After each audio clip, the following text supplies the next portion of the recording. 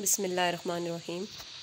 Assalamu alaikum students. Today we will discuss the curriculum of grade 9th biology, and we will discuss all the chapters starting from chapter number 1 to chapter number 9. So first we will start with the chapter number 9, that is transport.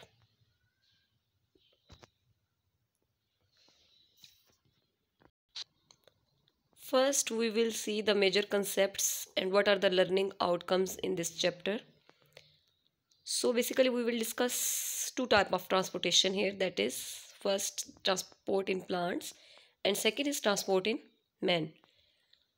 So as the chapter has already been covered and you know all the basic terminologies we have discussed in the chapter, here are some questions that have been summed up. First question is conceptualize transport and its needs. Explain the internal structure of root and root hair. Describe how roots take up water and mineral salts by active and passive absorption. Define transpiration and relate this process with cell surface. Next, how we relate transpiration with stomatal opening and closing. Describe temperature, wind, and humidity as the factors affecting the rate of transpiration. Describe the significance of transpiration. Describe transpiration as a necessary evil and relate wilting with excessive transpiration. Next, we will discuss or see the topic, that is the pathway of water and food in STEM. Already been discussed. Explain the movement of water in terms of transpirational pull. Explain the mechanism of food translocation by the theory of pressure flow mechanism.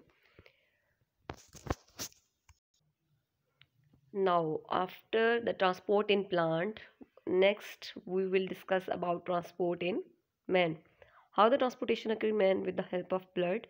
So the topics that we will cover include the list, the functions of components of blood. Next one, describe the blood groups in ABO and RH blood group systems with reference to the presence or absence of antigen and antibodies. Next, we will see how the risk of compatibility in blood transfusion occur due to antigen and antibody interaction. After the transfusion, we will see the appropriate donors and recipients for each of the 4 blood groups AB, A, B and O. Next, state the signs and symptoms, causes and treatments of diseases of the blood.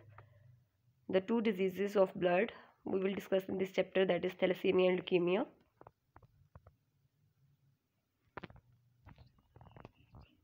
Next topic is human heart. We will discuss the major pathway of blood through circulatory system. After discussing the major pathway of blood through circulatory system, we will see the external and internal structure of human heart in detail. Describe the circulation of blood through arteria and ventricles of heart, explaining the role of bicuspid and tricuspid and semilunar valves. Describe the low pressure circulation to the lungs and the high pressure circulation to the body tissues and relate these differences to different functions of 2 circuits. Next, how the heart is structurally adapted to its functions. Next, define the terms heartbeat, heart rate and pulse rate related to heart, all these. Next, we come towards blood vessels. First, we will compare the structure and function of an artery, vein and capillary. Then, describe the transfer of materials between capillaries and tissue fluid. Will be discussed. Next, now we have the general plan of human blood circulatory system.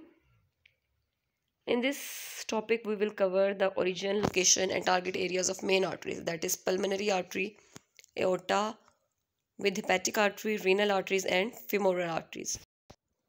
Next, we will describe the originating areas, locations and target heart chamber of main veins, that is pulmonary veins, superior vena cava, inferior vena cava with femoral veins, renal veins and hepatic vein. Next, describe the contributions of Ibn al-Nafis and William Harvey in revealing the knowledge about the circulation of blood in human body. And last, in this chapter, we will discuss the problems or disorders related to heart that are known as cardiovascular disorders and also related to blood vessels. So, we will define cardiovascular disorders and differentiate between atherosclerosis and arteriosclerosis. Next, state the causes, treatments, and preventions of myocardial infarction. These will be discussed. And the last, if we see a student technology and science connection, in this chapter we will see that how vascular surgery is one of the major fields in the career. Next, identify that cardiovascular disorders are the major cause of sudden non-accidental deaths. So students, all the questions of chapter number 9, that is transport of grade 9, has been discussed. Note down these questions on your copies and their answers will be discussed in the next video. So questions came in different forms, but basically we are trying to sum up all the questions that are related to different topics present in the unit. So thank you students.